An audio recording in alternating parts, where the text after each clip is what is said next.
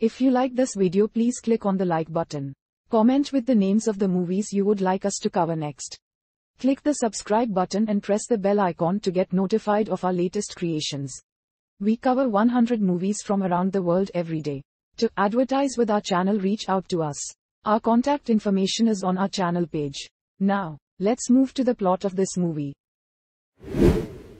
Alex Kraken is a 15-year-old intersex person, born with both male and female genitals, who has been living and presenting herself as female and using medicines to suppress masculine features, such as a beard, and to attempt to have more feminine features.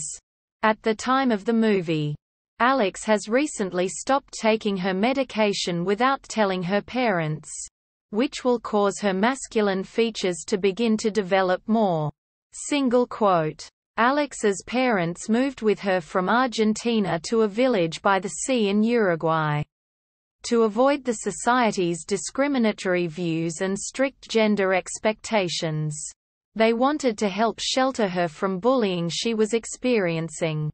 Her father, Nestor Kraken, is a marine biologist who has written a book on sexuality and makes a living treating wounded animals found by fishermen. Her mother, Sully, invites friends from Argentina, a surgeon, his wife and teenage son Alvaro. The purpose, unknown to Nestor and Alex, is to discuss the possibilities of sex reassignment surgery, with Sully quietly hoping that Alex will decide to be female and go through with the surgery in the beginning. The introduction of the relationship between Alex and Alvaro further complicates the drama of the movie. When Alex asks Alvaro directly if he would like to have sex, she is initially denied, but Alvaro later follows her from the beach and she seduces him. She begins to have anal intercourse with him, with her as the penetrative partner. And while Alvaro is surprised, he does not stop Alex. Nestor catches sight of them through the door and they stop. And Alvaro rushes out feeling conflicted and still in a panic at the unexpected reversal in sexual roles. When Alex later apologizes, Alvaro reveals that he liked it and has no bad feelings towards her. This scene opens the dialogue for the audience about gender roles and allows both characters, Alex and Alvaro, a chance to question their own identities and desires.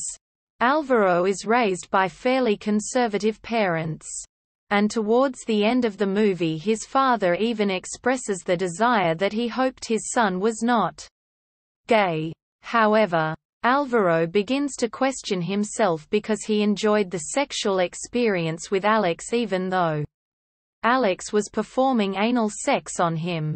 He is exploring his own gender and sexual identity within the confines of his parents' expectations, which contrasts with Alex's character who receives her parents' support about her situation. At the same time, Alex is questioning her own decisions about her identity and is confronted with frustration at her own body and the limitations placed on her by society. After her father walks in on the sexual experience between his daughter and Alvaro, he realizes his child is now old enough to make her own decision about her life and her sexual identity, and seeks advice from a transgender man that he had read about in newspapers years before. The man expresses his appreciation that Alex's parents chose not to make the decision for her at birth by castrating her, and allowed her to make her own decision now. Alex's father is comforted by this conversation and returns to Alex recognizing that she is older now and must make her own decision. Later in the movie, 3 boys from the village sexually assault Alex by forcibly pulling down her pants to see her genitals. Alex is embarrassed and ashamed by this encounter, perpetrated by the friends of Vando, her ex-friend and likely former romantic partner. Nesta realizes that reporting this to the police would cause the whole village to know about Alex's condition. However, Alex decides that it does not matter. Alex also decides that she does not want to resume taking medicines or have an operation. When asked by her father whether she wanted to choose to be either male or female, Alex replies, "What if there is nothing to choose?" Quote. Throughout the film there are multiple acknowledgements of the audience's curiosity about Alex's genitals. This is seen through the actions of other characters on screen. Most notably the group of boys who assault Alex while she is on the beach. At the end of the film, Alvaro and his family are getting ready to board the boat to take them back to Buenos Aires. There is still tension between them after their last encounter in the woods. Alvaro walks away from his family to go sit behind a sea wall on the beach with Alex for a few moments. He shows her that he has started wearing the turtle tag that she had given him previously. He asks if he will ever see her again, and she tells him that she does not think that he will. They each admit to having fallen in love with each other, but when Alvaro tries to kiss Alex she pushes him away. Scarred from her experience on the beach with the three boys, she asks him if he regrets not seeing her again or not getting to see it more. She pushes down her pants to show Alvaro her genitals, and the audience watches Alvaro as he looks at Alex. The camera lingers on Alvaro's face as he looks at Alex's genitals and the audience is made aware.